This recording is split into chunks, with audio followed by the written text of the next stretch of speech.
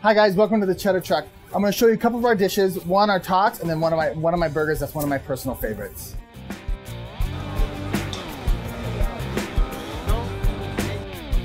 What is Cheddar Burger? It's kind of abnormal burgers. I don't do raw tomatoes and raw lettuce and